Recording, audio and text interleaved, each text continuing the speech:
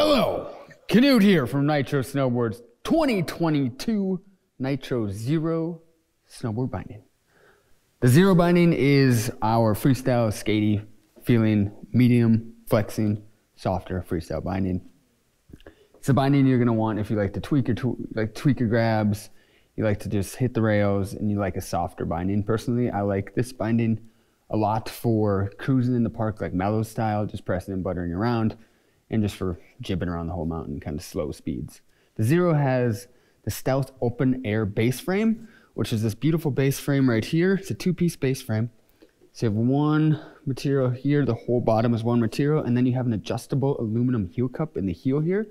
And that's gonna allow you to move it inwards or outwards to adjust it to the size of your boot. There are 3 settings, small, medium, large, and you can adjust the heel cup forward and backwards by unscrewing these screws here slightly and moving them forward, in and out. That's gonna allow you to adjust your boot size perfectly so you can get that center stance over the binding, which means centered stance over the board. It's also a great piece because it makes the binding more durable. Aluminum heel cup can handle impact when you drop it on hard surfaces. The Zero has an Asym Zero Highback. It's this beautiful high back right here with a toolless adjustable forward lean. Pop it up, move it up and down, whatever forward lean angle you want, you can do it without a tool. It has, as you can see, an asymmetrical shape to it, but it's a little flatter. Opening, it doesn't cup as much, giving you more lateral flex forward and backwards, just making it more forgiving and not as super responsive from the high back down to your board. So you get that skate-like feel. The Zero also has our air dampening, which is this dampening pillow in the heel here. And everyone knows air is amazing because it's the lightest material. It also doesn't change if it gets cold outside. It's going to have the same dampening properties.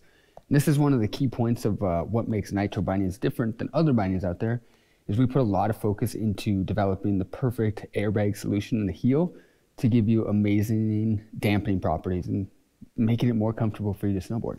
The Zero also has a 3-degree canted footbed, which is this beautiful EVA footbed here with a canted airbag as well. And what the canting means or does is normally when you stand on a binding with no canting, it's flat like this and your knees kind of make a weird bend. But with the 3-degree canting, the outside are raised a little bit, allowing you to stand in a more natural stance. So you can just go snowboard and have more fun, stay out longer. The Zero has our premium comfort ankle strap, which is this slim ankle strap right here. It's slim because then you get more freedom for flexing. It's not as constraining over the ankle.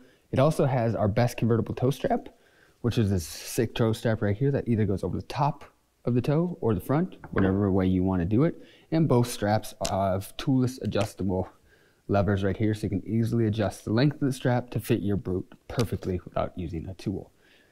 The Zero has our cable reinforced toe connector right here, which is this toe connector ladder here that has a stainless steel cable built inside, so it's going to add for added durability and also reduce any kind of stretch, so you get perfect response from your toe strap here.